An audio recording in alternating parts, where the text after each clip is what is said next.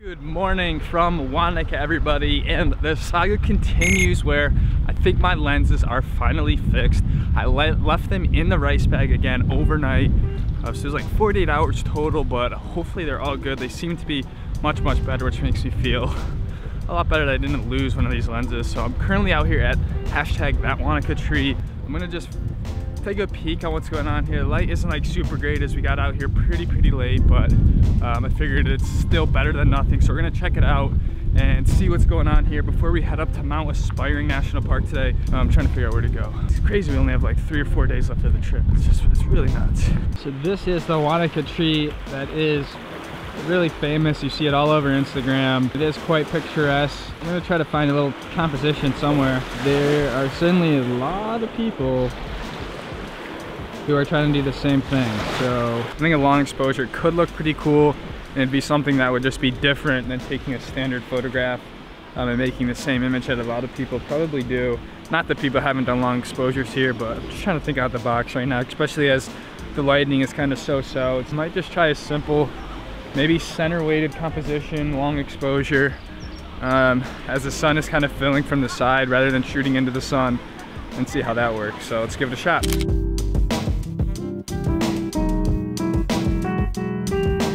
So the image currently isn't working out as well as I wanted to. I think a big reason right now is I'm losing a lot of the tree and kind of the background of this mountain here, and I need a little more like contrast to it. So there's like a little snow-capped mountains in the back with some more color in it. So I think if I just kind of change my composition a little bit, it might be able to get the tree out a little more. So I'm gonna try to change it up a little bit and see if we can get something else. But if not, I'm definitely just gonna have to come back when better lighting, maybe sunrise or sunset, and see how that works. So let's give this another go.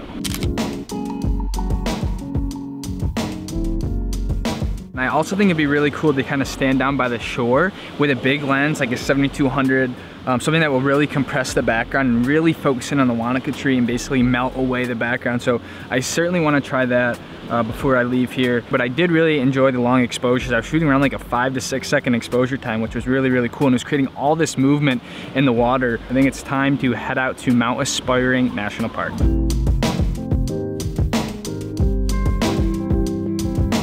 We're currently at the Blue Pools, and it looks like it is a 30-minute return hike, which should not be bad. What do you say, mate? Let's get her done, boys. Feels like we're out here in like the Olympic rainforest or something, just socked in, super mossy, beautiful colors. Again, it truly is spectacular. The diversity of the terrain here really is just something else, and we experienced a little bit of everything from waterfalls to mountains, beaches, and now we're back up in here in the Mount Aspiring National Park. It did start raining as we neared the park, but it doesn't seem too bad. Just a light drizzle.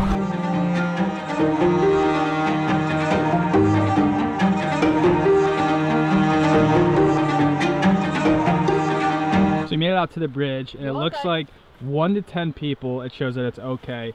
Anything more than 10, it looks like you're going down.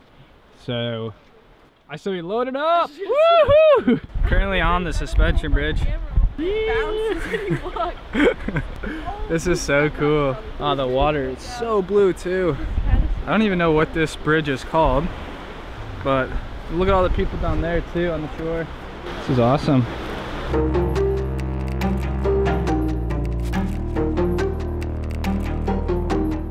We've come to another bridge here, except this one has a capacity of 20 people instead of 10.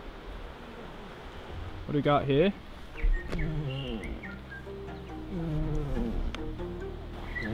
Welcome to the Blue Pools.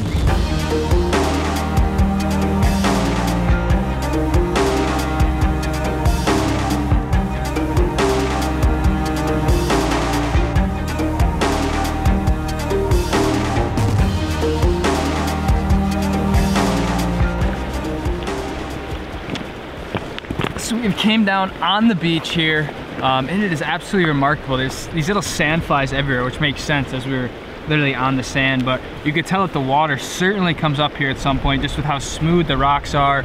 We're right on the riverbed. It is really spectacular, and man, just like the landscape here is really cool, even though again it's been raining, which I feel like it has been for most of this trip.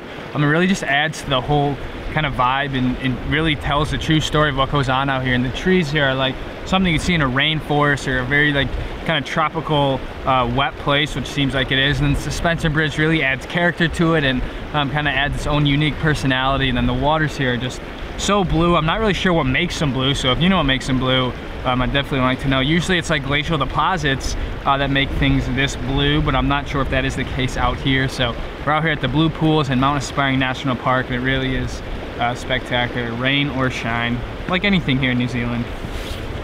What do you think of the rocks? Yeah, like this is green. I don't know why, but it's like literally looks jade. Like this is real. My bracelet's jade. It's green. This one is like shimmery. Looks like there's glitter on it. Yeah. Look how tall it is. Look how big that piece rock I'm is. like 5'6". That's pretty steep. Yeah. Real question is, do we put one on top? I say we try to put one up, but what if we knock it down? That's what I'm saying. I don't know the theories behind this, but we're gonna try to put this little guy on this big piece rock.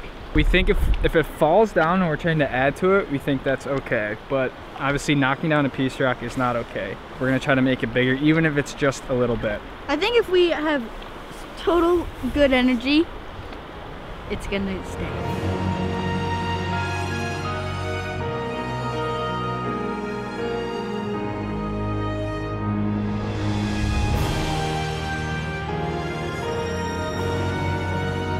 Now we are part of this awesome piece rock. Like I said, even if it's just a little bit, we're forever in New Zealand. Woo! Going back across the suspension bridge.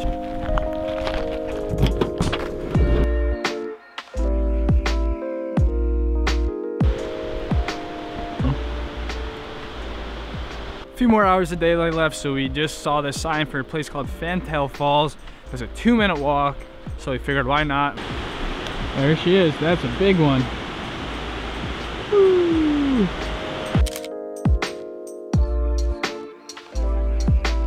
At Fantail Falls, I think we're gonna go up to Thunder Creek Falls and then come up to this Roaring Billy, and then probably come back and head back to Wanaka.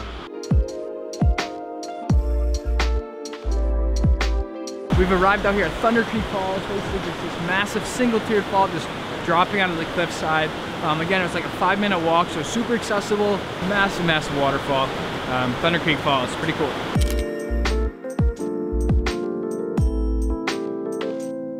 A little bit longer than the other ones, 25 minutes, 1K return, but it should be a nice little way to end the exploration of Mount Aspiring National Park before we head back to Wanaka. After you, laddie. Wonder why there's a gate in the first place. Was there a rainforest version of Narnia? Yeah, this is it. Oh, look how cool this is, guys. Pretty incredible. They don't call it Roaring Billy for nothing. Damn right. Looks like we made it out here to Roaring Billy. The rain picked up a little bit though, a lot of it. Really hear why they call it Roaring Billy. And I feel like we've been just doused in rain for the entirety of this trip. Yeah.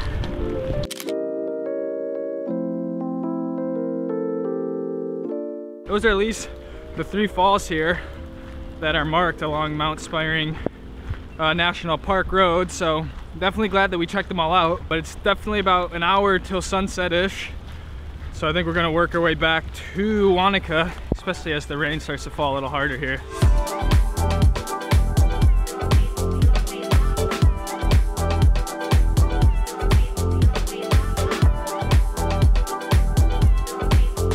Yeah, I'm trying to do some astrophotography because Wanaka is known as having one of the darkest skies really in all of the country. There's a ton of moonlight right now, so certainly not the darkest of skies.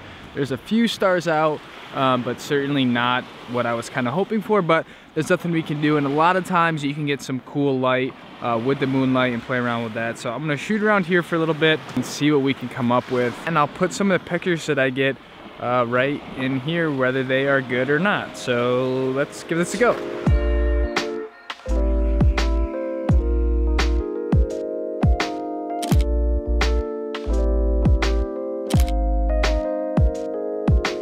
Something that really caught my eye as I was kind of sitting here trying to figure out Another composition, another shot to take was just kind of how cool the clouds look with the stars in the back. It's kind of like that blue hour-ish with so much moonlight. It really lights it all up. So I actually just kind of resorted to shooting a night lapse right now. I have like these really cool trees as kind of like anchors and leading lines along the shoreline as the clouds kind of whiffs across the sky with a little bit of stars in the background.